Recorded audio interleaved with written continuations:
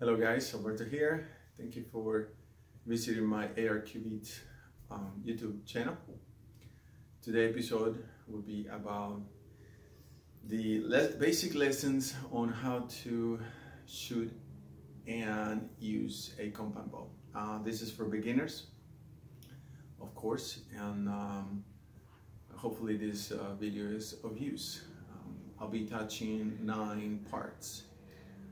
The first part is for you to choose either a competition bow, a target shooting speed bow, or a hunting bow. Once you choose the bow, then you decide how everything's going to be. And I'm not going to be touching the competition bow because I don't have a bow, competition bow, and it'll be another video, of course.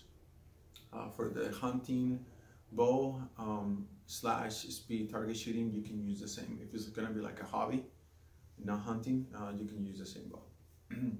I have 2 bows. They're for the same manufacturer, which is Matthews, and this one is the Racine 6.5, and I have the other. This is camouflage. This has a blue color tint, camouflage blue, and is the Racine 7.0. Okay, so then we're gonna go to part 2. You have to find your leading eye. Leading eye is the eye that, regardless of which eye you close, it stays focused on an object. So you may have you may be left-handed with the leading eye of the right and right-handed with the leading eye of the left, which is going to be complicated for you. So you have to decide how you're going to shoot. Hopefully you're not, and hopefully you're right-handed, leading eye right, left-handed, leading eye left. The way you find the leading eye is you're going to find, in this case, we're going to use the air freshener. So you're gonna go, I'm gonna kind of do it so you can see it. So you're making a triangle with both of your hands, and then you're gonna choose the object, and then you're gonna close, go with your right hand or left hand over to make it a hole small, and I'm barely seeing the object. So then at this time, you keep your both eyes open, and now you're gonna close your left eye. If you continue to see everything with your right eye, then your leading eye is the right. Then when you close your right eye and look at it with the left, that it moves the other way, then you know that that's not your leading eye. Only the eye that is able to see with both eyes open, and when you close one, that's your leading eye. Step number 3 is find your draw length. Okay, so to find the draw length, there is different ways. The 2 that I use is to get a measuring tape. Somebody can do it for you, but since I'm on my own, I'm just gonna do it myself. So you're gonna measure between the tip of your left hand extended to the tip of your right hand. And like I said, this is not highly accurate because I'm by myself. So, but I'm just gonna do that. So you stand your arms straight from the tip of your index finger to the other one. Then you get your measurement. In my case, it's 72 inches. You divide that by 2.5 and you get a result. And mine is 29 and a half. That's my draw length. There's another way also, is by measuring from your wrist, the middle of your palm where the bow rests, to the center of your body. You kind of have your arm straight, center of your body. And it shows 29.5. So when you divide 72, which is my height, happen to be the same length between my two arms, by 2.5, it gives you 28.8. This one is a bit more accurate. So in my case, it's about 29, well, no, 29 and a quarter, 28.8 to 29 and a quarter is almost, it's very close. So that's your draw length. And you either buy the bow with that draw length, or you go to an archery shop and they can set up that for you, making sure some bows are adjustable, and the Matthews, the cams give you the draw length. So that's how you find, and that's for you to be able to not stress the limits of the bow, and for you to draw comfortably and not halfway. If you draw length, and say you buy a bow, I buy a bow that is 27-inch draw length, when I pull it, my hand is not going to be full extended. I'm not going to get the best of it, and I'm going to have injury, and it's just not going to work right, okay? So it is very important that you have the draw length set for you. Like I said, you either buy the bow with that draw length, or you take it to an archery shop, okay?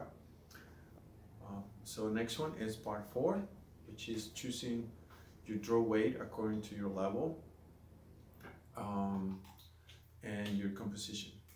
This means if you've been practicing for a long time and you're comfortable shooting a certain weight, then you choose it by that. That means you have your intermediate shooter.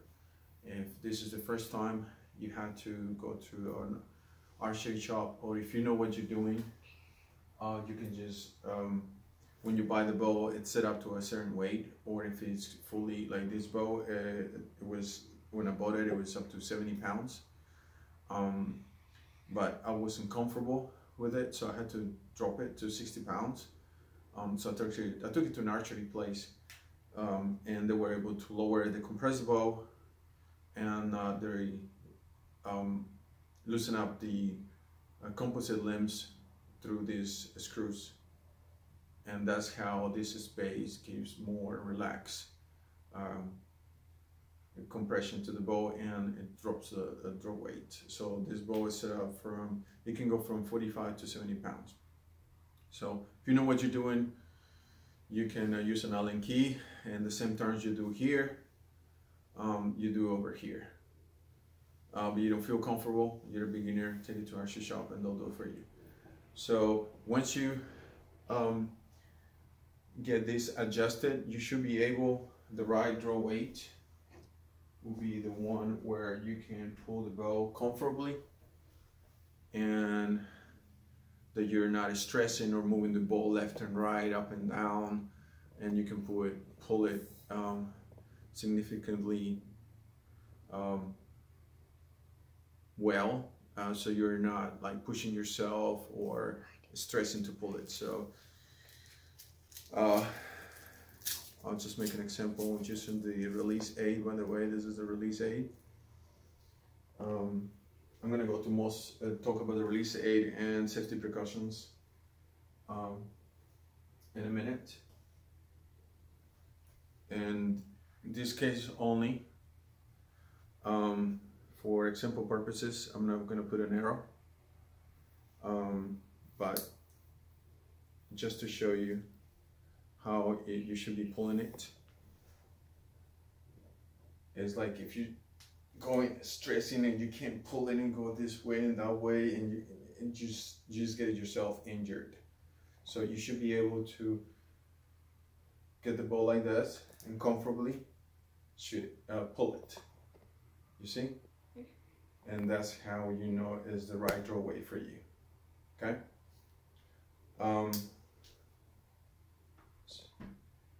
Okay, we'll go to the next step. So point number 5 would be to know your bow components. In this video, I'm only showing compound bows. I'm not showing long bows, recurve bow, or competition bow. I'm only showing hunting bows or target shooting bows. Components, this is not going to be in detail. It's just for you to know what you're working with. And this is your main structure for your bow. You got the composite limbs that gives you the pressure to be able to move the string backwards and able to shoot the arrow. You got your cams, you got your axles, you got your vibration dampeners. This bow has several ones here, here, and here, and this one is too. You also have harmonic silencers, which is this one right here. It has two here, one over here. What else? I saw a few more. I think that's it. Okay. Then you got your lean pockets, your drawaway screws. Then also you got your arrow rest. There's different kinds. The drop down, and there's one with the 3 points, and this one is a whisker biscuit. Okay, I choose this because that's how I got my bows and I got used to it. You can try different ones. So I like this side because the first pin, it's 10, 20, 30, 40, and 50. There's some sides that they go up to 70. Once you pass that, I recommend to use the 1-pin side. It will be more like competition, and it has a magnifying glass so you can see farther, but there'll be a different skill that you had to earn. I might make that video later, but there'll be different skill. And like I said, this trophy sight has this light. Well, actually, I'm gonna leave it on. It has 3 light levels: high, medium, and low, and off. Okay. So we got, let's see what else we need. There's parts. You got your arrows. We're gonna talk about arrows in a minute. And that should be it for your bow. You really don't need to get technical unless you're getting more into it. But axle to axle distance, that's one. And let's see what else. This bow has 2 cams. One is round and one is oval. And this bow will tell you that here, where is your draw weight that you can adjust to. If you need longer draw weight, then you need to change the cam, unless you have a bow that can be adjusted that way. We'll be moving to the next point, which will be point number 6. And this is how the bow works. Like I said, this bow, compound bow, it's more complex than long bow or recurve bow because it uses limbs, composite limbs, the flex and cams, for you to be able to pull the string longer and able to shoot faster and stronger. And it just does it with the cams. Okay, so by pulling, you compress the bow with the string, and then when you let go, it releases. So that's how the bow works. Okay, and the next step is point number 7. We're going to talk about safety precautions. As anything, it's always good to do preventive maintenance. Every time you're going to use a device, machinery, a car, you check the fluids, make sure the tires, you do a check around the whole car. Something with the rifle, you check the parts of the rifle, make sure everything is lubed and properly checked on. Same thing with the bow. Make sure limbs are not cracked. I had a friend who left his compound bow in summer on his Jeep on the heat of the summer, which you can get up to 180 degrees Fahrenheit, and that cracked the limb, so it was bent, and the bow got damaged. So do not leave the car inside. If you're using it through hunting, it's fine, but if it's, you know, it's going to be freezing temperatures, do not leave the bow in the car in summer or in winter. Okay, so you inspect the bow, make sure nothing is loose on any kind of the vibration rubber, vibration eliminators, which is this rubber, this one right here, this one right here. Make sure your cam seems to be okay, no clips, no screws loose. So you inspect the whole bow. Your stabilizer, I'm gonna grab the other bow, and you need to make sure right here, this screw it's tight, and you're using your stabilizer. Since it's kind of long, this is an 8-inch stabilizer, the other one is a 5, and you had to carry it in your bag, or which is a soft bag or a plastic bag, a hard case. You might have to take it off, so make sure when you put it on, it's all the way in and it's tight. Do not leave it like that. You don't want nothing loose that is going to make you flinch or miss the shot, and then you hurt yourself or you hurt someone. So make sure you screw it all the way in and tight. See, ain't going nowhere. Make sure with hopefully whoever got your bow set up, screw everything well, but you don't lose nothing by moving parts. See, like this. Make sure everything is good. Observe it. You know, screws, bolts, clips, extra noise dampeners. This right here, make sure it's not loose. This guy right here. This one right here. This one, sometimes it comes loose from here. So you need crescent pliers to make sure it's tight. This dampener right here. You don't want this this pins over here on the cams. It's very important. You're pulling and the bow comes apart and you're gonna be injured, regardless if you bought it and it came on the mail or you went to an archery place.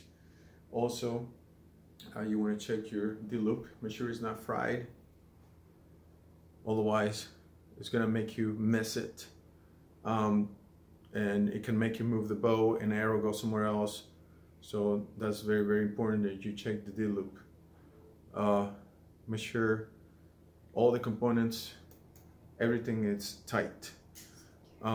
Also inspect the string.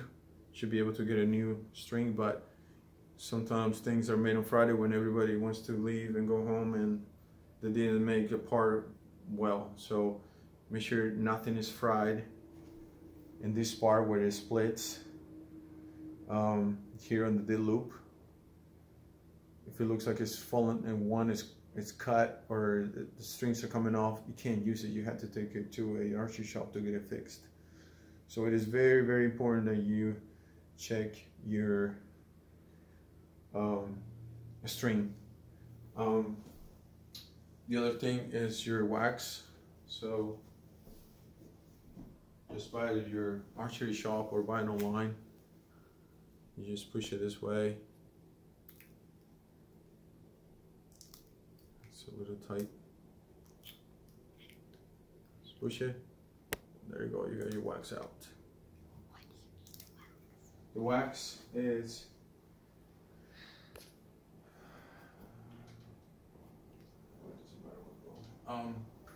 keeps your string that is more exposed, because over here it's already has another layer of string to keep it, because it's under a lot of stress, so it is already protected. But the part where it's light color, it's hard to see, and also the string are dark color, and you can see they're thicker. So the parts that you need to wax will be this string right here. Just rub it both sides. I'm just showing you, but put enough, 5-10 passes, and then go with your finger. Another part that you're gonna wax is from here to here, and the peep hole. So you're gonna have to put wax in both of them right there, and right outside the peep hole, and make sure you wrap it good. I'm not gonna do the whole thing because I don't want to make the video too long, but you get the idea. The other piece is right here, not here, here. You don't put in here, and you put here, and that should be it. And actually, in this part right here. Okay, so where you don't see, when it's a lighter color and you don't see a double coating, then that's where you wax.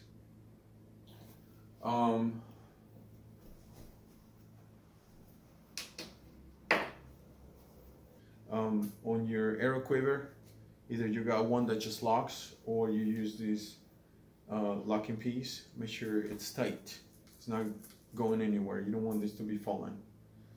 Let's see what else. Okay, for your arrows, or on your arrows, I'm gonna take this arrow out. They're snapped in these 2 points, and they go in this cover where the tip is.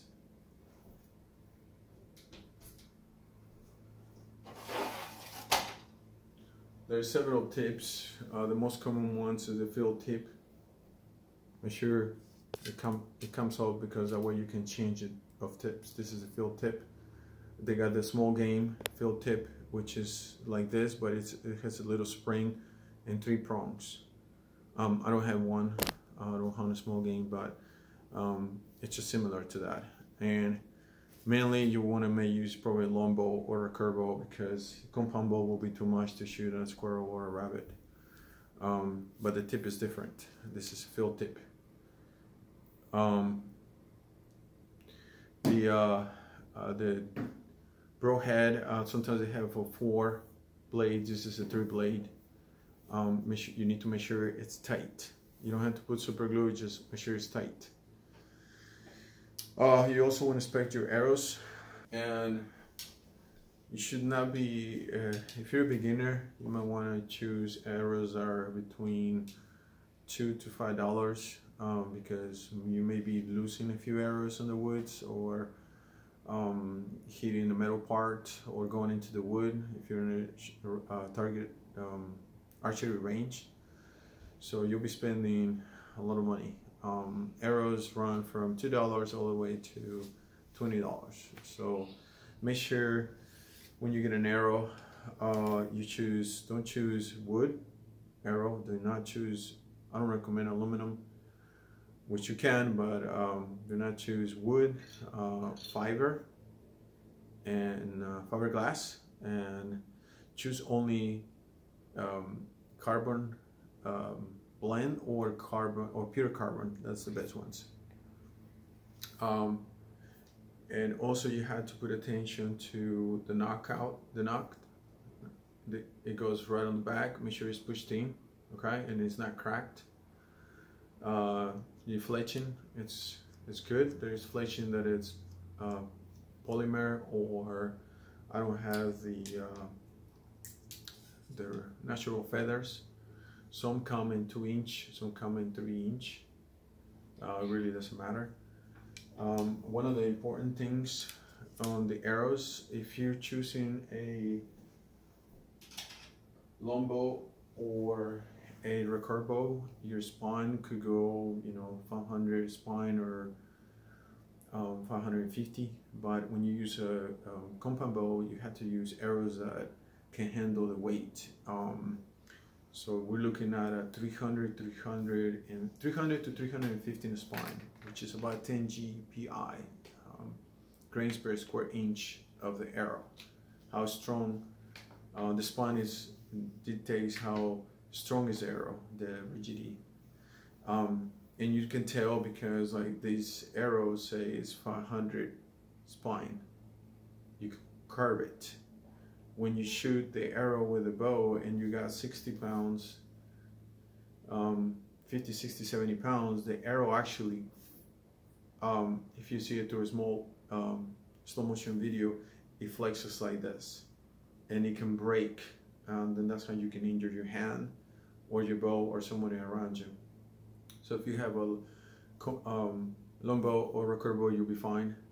With 500 to 550, it's fine. But if you're using a long bow, compound bow, you want to use 300, 350 spine, which is very strong, 10 GPI. Like I said, make sure your fletching, it's not coming off because they're glued. And I'll show you the difference with this arrow. This arrow right here is 360 spine. It's harder to bend.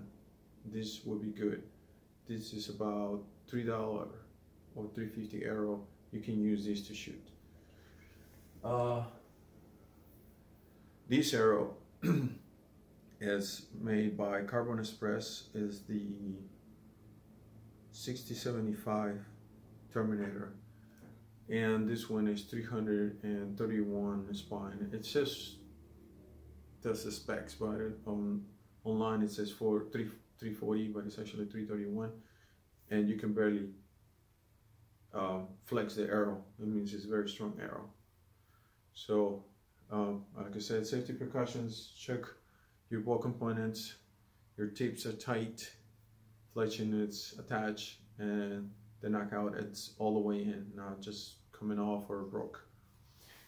One more thing on safety precautions is you treat a bow like you treat a vehicle. It's actually a weapon. A vehicle is a weapon, because you don't pay attention, you get distracted, you hit somebody, you hurt yourself or hurt someone else, or kill them. So a car is a weapon, a knife is a weapon, a rifle, a pistol, and a bow is a weapon. So on your arrow release aid, make sure nothing is fried. The sewing is good. The bolt, the screw that's holding is good. Your trigger is good. The spring is good. Some are spring loaded where pushed forward, regardless if you push it back. Some they're more sensitive where you can just barely touch it and they open. Make sure the buckle is good. The Velcro is good. You put it like so. There's an opening through here. There's different kinds, like I said. There's some that just grab it with your 2 fingers. They have different types. You can look online. This one is just a Velcro. Some have holes, and it's more like a buckle style, like a belt. You need to adjust these where it's tied to your hand, and then you're able to put these 2 fingers this way, pushing your trigger forward. That way when you pull, you're not opening the trigger. If you happen to go like this, it's going to open and the arrow is going to deploy, and it's going to be an early release or halfway release, and the arrow is going somewhere. And that's where it comes to the point that you need to be extremely careful, and also the way you hold your bow. When you're pulling your string with the D-loop, you always aim towards the target, or down or up. That's unlike if you have a rifle, but I recommend always get used to aim at your target, because if something happens, the arrow is going to your target. You don't want to point at a person, you don't want to point it down, because they're going to shoot you foot.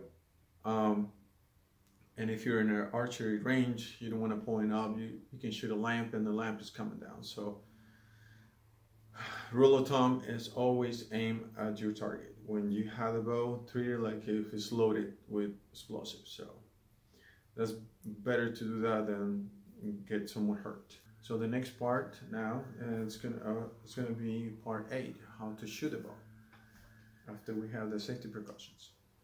And when you take, it's better if you're a beginner, take your bow to your archery. They'll set it up for you, unless you want to do it yourself. But the way you set up your arrow rest is you put the screw here. There's some that move up and down, left and right. You use an Allen key, put it in the screw. So now we're ready to get the form, how to shoot it. So the idea is to, before we pull the string here, is we're gonna, I'm gonna show you in a minute how to pull, and the form that we're gonna have the string. Then after I pull the string, I'm gonna put my eyes through the peephole, and this peephole is gonna go in through the first side pin, and it has to fit in the center. Since the peephole is just way too little, I'm gonna use my hand and make it a little bigger hole. I'm gonna turn my sight pins so you can have an idea. So the bottom side pin is 10 yards. Peephole, after we pull it towards our eyes, it's gonna be right here. So you see the first pin on the bottom, and that's where you're gonna aim to. Okay, this is just an example. The real thing is for you to go to the archery and see what I'm talking about. Okay, so we make sure that now we're gonna shoot. Well, we're gonna pretend I'm gonna shoot. Put it through the opening of your whisker, arrow rest whisker biscuit. Look how it goes right here in the middle of your D loop, and it clicks. Okay, make sure it clicks. If it doesn't click, it means the knockout is broken. Okay, then the idea is to, I'm gonna turn off the light, I don't need it. Okay, so since you're a beginner, like I said, it's better if you use 45 pounds, 50 pounds, according to your height and age, that you can pull the string with not much effort, or medium effort, but not like struggling, or just really light, because that means just the weight is too low for you. So not too low, not too high, something comfortable. You get your release aid in your hand. Make sure the switch you're pushing with the your fingers both forward. You don't want to do an early release. It's not going to be good. So you push forward. So you open, unless it's a spring loaded, you get a pull. But this one is not a spring loaded, as in keep it closed. You hold it front and behind, pushing it a little bit towards the front, so it's not going to release.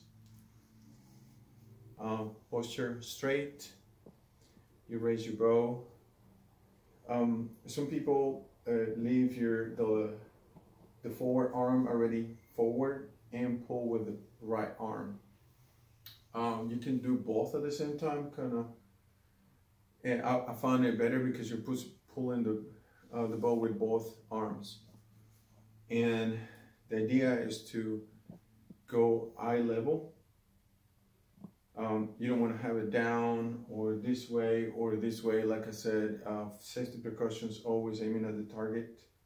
So you pull it at the same time with both arms, or you can do just with the right, but it's going to be a lot of strength and you can injure I have some tips that I'm going to mention in the next on point 9. So it's going to be hard for you to do it with your right shoulder if you're not used to use those muscles. So if you use both, kind of not like this, but a little bit back, which is about right there where you see it. Nobody's here, so that's what I'm aiming for, and I'm trying, this is for presentation purposes only. So I'm angling just a little bit my arm right here, okay? I'm not having it straight. I seem to find this harder to pull it just with your right shoulder, right arm, or with the left arm if you're left-handed. So if you angle it a little bit and pull both at the same time, it's easier. Everybody does it differently, so it's up to you, okay? So safety precautions, point at the target. Extend your arm a little bit. Make sure your both fingers are pushing the trigger forward. Then you pull like so, okay? As you pull both, the bow is going to drop a little bit. It's going to be almost at the target. Now look, you close your eye, your not leading eye, and look through the peephole with the leading eye to the point of the first pin side, which is thin. Then I find to be useful to breathe 2 or 3 times, and at the second or third time you hold your breath. Then you pull the trigger, let it surprise you slowly, not to jerk it, and the arrow deploys, okay? Since I'm indoors, I can't deploy the arrow. So it's hard for me to show you, but I'll do it probably one more time. I'm trying to show you with my hands. The string, when it's pulled, the peephole is going to be right here. This peephole is going to be right in front of my eyes. Then the string comes here and it goes back down. So the idea is to have the string right in here between my lip and my cheek, which is about right here. And the string touching the tip of my nose. And then the peephole is right in front of it. So I'm going to show you one more time so you can see it. And then on the trigger, similar to marksmanship, which is a rifle shooting, you don't jerk it off like this or pull your arm. Regardless of the trigger that you have, you always move your trigger after you pull. You move your finger forward slowly. Look at the target, even if it takes 5-10 seconds, wherever you're comfortable, and then slowly kind of let the finger drop, and then it releases, okay?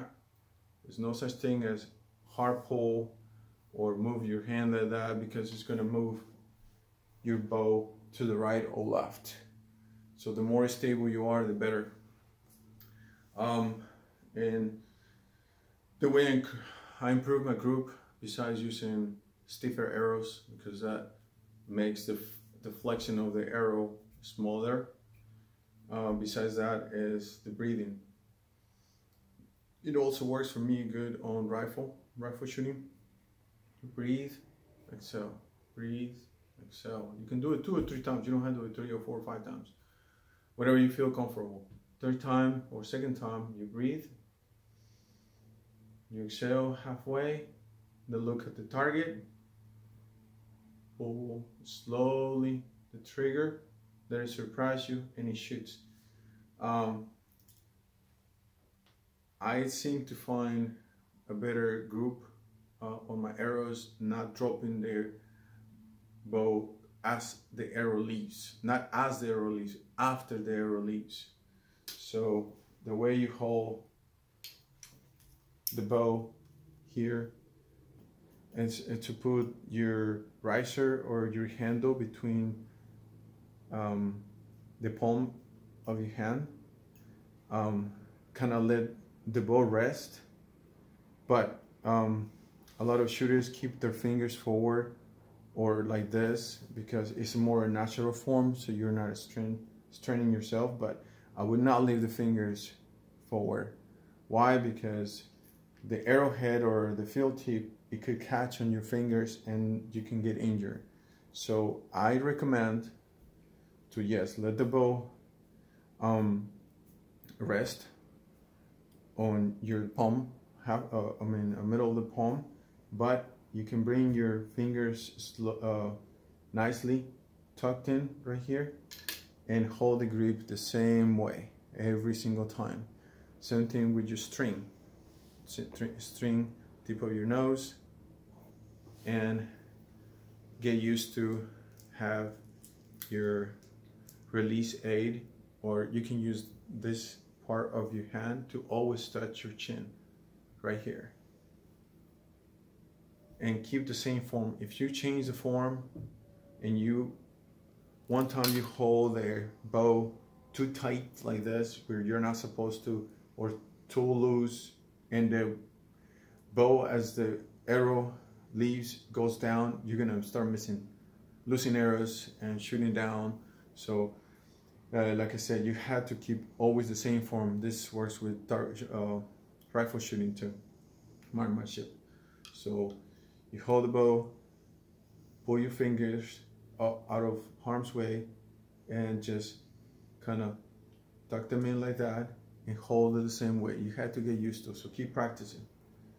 Practice makes the master. Always practice too that you will always hold the trigger forward a little bit with your two fingers. You never put your finger forward.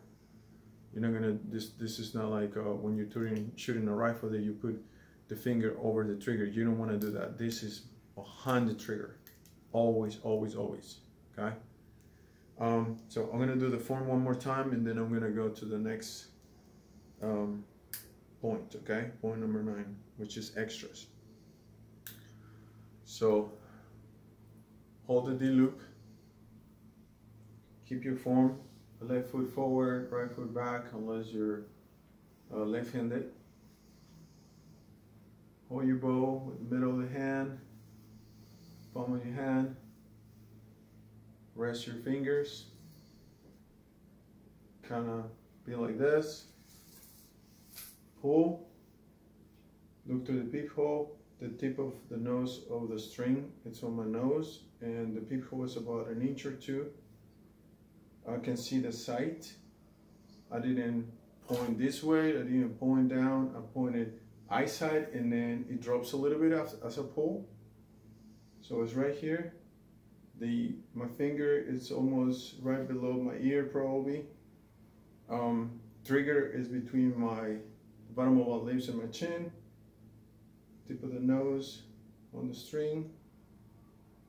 I see the first pin on the peephole, and then that's when I pull the trigger slowly, let me surprise and then shoot, okay? So I'm gonna retract it, and you just have to practice. It's hard to show this on a video. You have to do it on your own. You have to be in the right facility, do the right thing. Like I said, these are the basics, basic lessons for how to know your bow and getting into target shooting or hunting. Okay, so next point will be extras. For extras, I have different points, about 5, and that would be for you to always warm up. You can stretch this way, you can do jumper jacks like this, pull forward your right arm and pull back. This is going to stretch your muscles right here. Same thing with the other side. You can go like this, and that will be really good. You do it for, I don't know, count to 60 seconds, that'll keep your, and rotate your shoulder blades. That will keep your all these muscles warmer. You don't want to get injured. In order, comment number 2 on extras is to, the way you increase your draw weight is to do workout muscles on your body that are not usually used. So you probably had to go to the gym or had a machine where you can work out the muscles that you're gonna use, left-handed or right-handed, it doesn't matter, work out both. The muscles that used to you're gonna use to pull the string on the bow will be triceps right here. There's 3 of them here. You can do push-ups, grab a weight and pull it up, and like I said, push-ups, and go on a chair, behind a chair. You go down and up. There's different exercises, you can Google them. And then you're gonna work your triceps, your deltoids. You use that to raise your shoulders. There's the deltoids right here. Triceps, these are to pull that way. Extend your arms. And then you got your trapezius, which goes from the back of your neck all the way to half your vertebra. That part is what actually makes it go from here to here. The trapezius, the rhomboid minor, serratus posterior, and rhomboid major, those 3 kind of give you half the equation right here. This. And then the trapezius is the one that gives you the extra pull. So all of them are in your back. I can't show you, and even if I did, without my shirt, it still will not show, but those are the muscle groups that you want to work as you can throughout the days, and that make your whole torso and arms stronger, so you can increase your draw weight. Also, the draw weight is related to your height and weight. You'll be able to adjust that at the archery side. Your arrow material, like I said before, you want to be able to choose arrows that are made of carbon, pure carbon or carbon blend. Do not use fiber or fiberglass or wood. I don't recommend those. They're for longbow and recurve bow, which they go from 15 to 40, 50 pounds. And you might want to stick to 2 types. Better it would be to use only one type of arrow, but since you're a beginner, you're going to be losing a lot of arrows.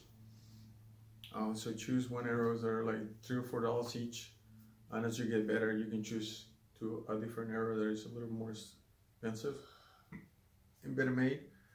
Just know one thing, that when you choose an arrow, if it's different spine, it's going to fly different. Also the tips, field tips, broadheads, the grains, you want to stick to one grain, or one type of grain, or one amount of grain, like 100 grain. Do not keep changing to 150, 200 grain, 300. That's if you're going to shoot farther, or you're using a longbow or a curve bow. Lastly would be to keep your arrow, like I said, in a safe place. Do not leave it in the car in the cold, the heat. Always carry, if you can carry it, except for when you're going hunting or you're out and outside on the archery place, is to choose a case. They have different types of casings. You can choose an expensive one for like $70, like this. It's foam in the inside. This is a hard case. I don't like them too much because they're good. If you choose the one that is really well made, but that's going to cost you like $200, $250. They're airtight and they're for travel, to get on a plane or etc. And you can drop the whole case and nothing will happen to the bow because they're foam padded inside. But if I'm hunting or within the city through the car, I like this better. It's made by Legend. Here's 3 pockets where you can put gear, release aid, tips, Allen keys. Your arrows go in here. It has inside where your cams go and as Velcro, and also to hold your structure, your main bow in the middle with Velcros. And this is a softer material and easy to carry, and goes in your trunk or etc. So that'll be the last thing. And that should be it for now. Hopefully you enjoy these 9 major areas of knowing your bow and how to shoot a bow. Hopefully you like the video. If you're the first time seeing my channel, you can subscribe. I appreciate it. And Alberto here. You'll have a good time. Till next time, guys. See you.